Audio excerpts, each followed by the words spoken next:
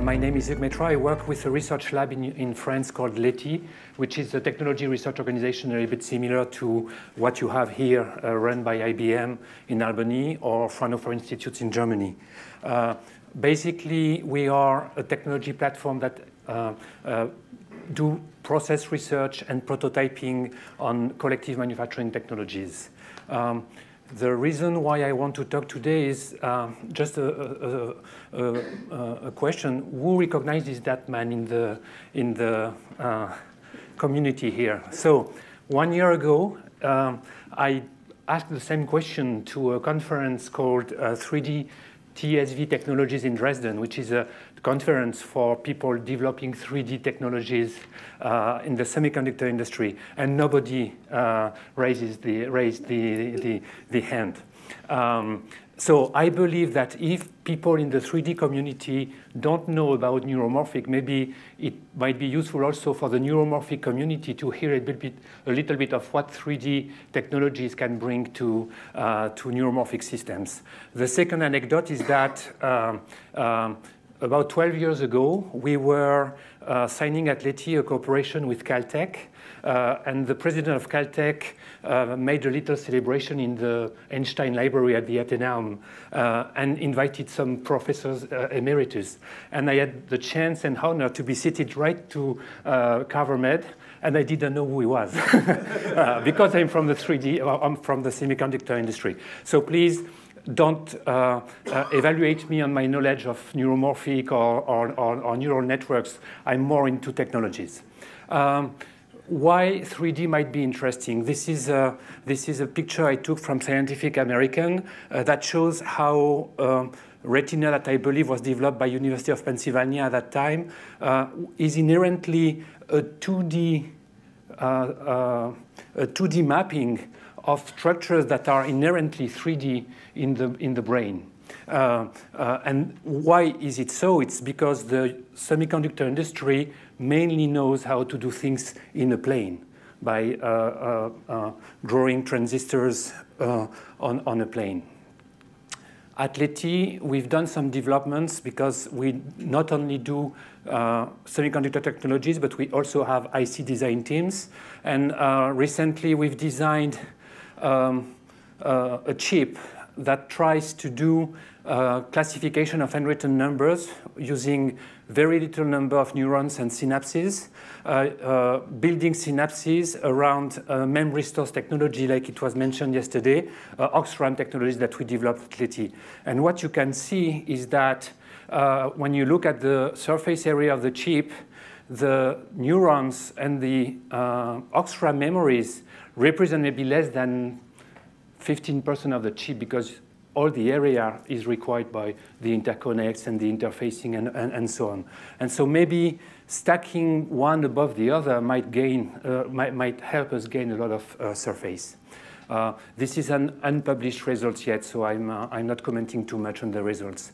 A few years back, we started looking at how smart retinas and vision processing could be done using 3D structures. Because of the constraint of technology, we couldn't stack 4 layers of different functions. So we decided to do two layers interconnected on an interposer. So you have the silicon retina with the pixels and the pre-processing, and then another chip which is 2 levels of spiking neural network design. And so we implemented using technology that I will present in a few minutes. We had interesting results in terms of processing capability of the retina and the density of interconnect that we could do between the 2 layers. I'm going very quick because the time is limited. And we also did, a neural networks processor.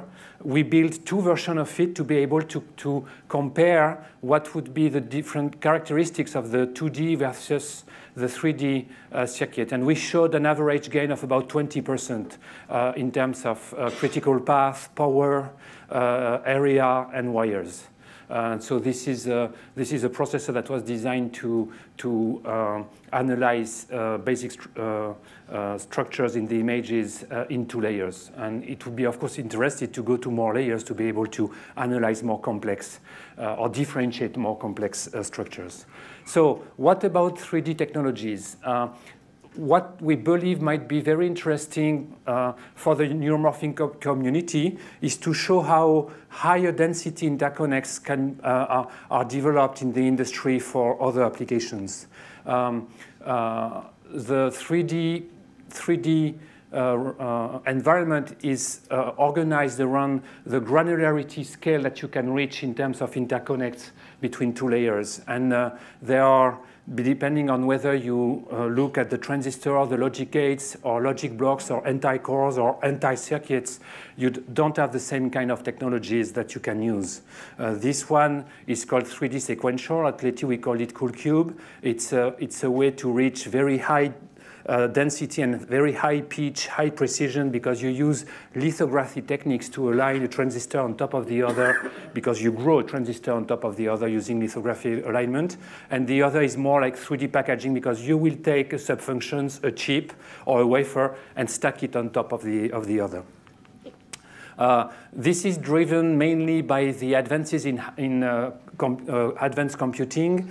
2.5D and 3D, for instance, have been implemented by companies like Xilinx, AMD, NVIDIA, that stack memory cubes very close to the FPGAs or to the GPUs to increase the bandwidth between memory and the GPUs. One of the key technologies that are used is what people call through silicon via, because you need to create a path between the two faces of your substrate to interconnect the functions. What we work today on is another technique called hybrid bonding, and the idea here is to suppress the space that appears between 2 layers when you do a bumping or a pillar by preparing the surface to create paths of copper in between silicon oxide areas that you can bond to each other with a perfect interface, with a crystal regrowth through a thermal process at low temperature. And this is very interesting for different reasons. One is that the resistance or the characteristic of the interconnects at the interface between the 2 layers is quite perfect. There is no polymer that you need to interface in between your bumps or copper, so the quality of the bond is almost perfect, very good for reliability. And this technique allows to go to a micron pitch or below in terms of precision of alignment, which is far above what can be done with classical 3D techniques. So we believe it might be of interest for neuromorphic, because you want to have as many interconnects as possible, because the brain is about interconnects. What we do is we can do that at wafer level, stacking wafer over the other. It is already done for image sensors by companies like Sony. But we also want to do it die on a wafer, especially when you have very large dies. You don't want to be penalized by the yield of the both wafers, so you need to select the non-good dies and only put them on the places that you want to use. But the constraint here is that pick-and-place process is quite slow, so we need to improve the throughput of the deposition. And so hence the technology that we work on, which is still in research, where you could develop techniques of self-alignment based on hydrophilic areas combined with pattern before doing your bonding. And then you could improve, because you would do a very pick and place, or almost throw away the dies on the wafers and then self-align them where you need them. Another technology that was briefly mentioned by Giacomo yesterday is the technology that we call CoolCube, where you grow a second layer of devices on top of the first one. That means that you use the lithography alignment. The constraint is that you have a temperature budget to respect, because you don't want your process temperatures of the top layer to damage what has been done before. So it's a big constraint. We are lucky because the most recent technology in the CMOS industry are tending to develop low temperature processes. We work with companies like Applied Materials and others to develop processes and equipment that are combining. We believe that there are many applications for these, and one of them will be, I will go through that, exploring how to mimic cortical columns by stacking double layers of memory stores non-volatile memories combined with processors on top of each other. And that's part of the project that we are trying to, the project that we are building in Europe these days. In terms of conclusion and perspective, I would say that we already see that people are using 3D structures for GPUs or for deep neural network. We believe that we need to go further to, as you do here in the community, inspire ourselves from biological systems. There we believe that the density of interconnect between functions is very important, and 3D will help.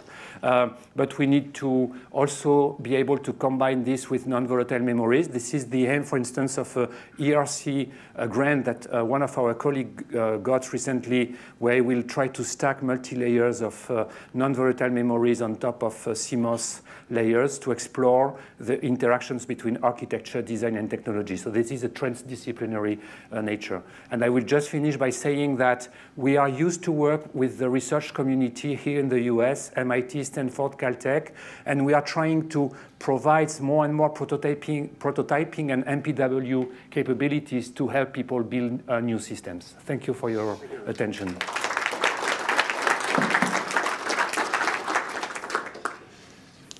Okay, we're approaching break time, but I think we've got time for one or two questions. Elena. Yeah, thanks for educating us about all this futuristic technology.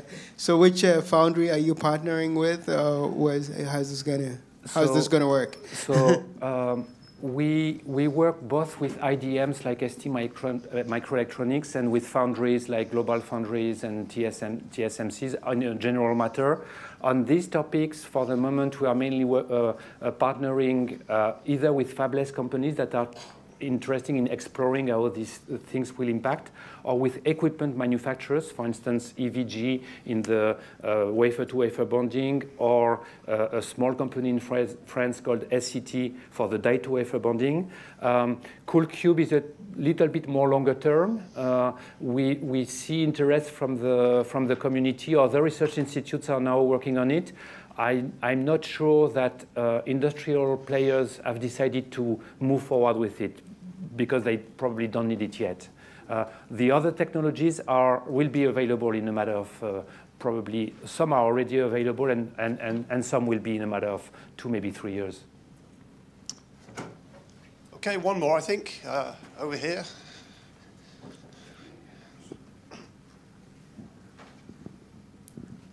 On the grown layers where you can't get up to the temperature for growing oxide, you're going to pay, I believe, a frequency performance level on the transistors. And I guess the question is what happens to the performance characteristics and the second, third, fourth layers? Yes, so this is under evaluation. I think the results are different whether you speak of P transistor or N transistor. I think I'm not sure, I think it's for the P transistors, it's easier. We are close to 98% of performance. N transistor, we are working on it, but we are within 10% today. So depending on the applications, it might be tolerable. And we don't believe that the technology will compete for the highest performance chips for the moment. We see applications in other fields. But that's a very good question, definitely. Yeah, there might be a price to pay in some cases. Okay, thank you very much. There will, of course, be opportunities to ask further questions of the speakers at the open mic session at the end of the afternoon. So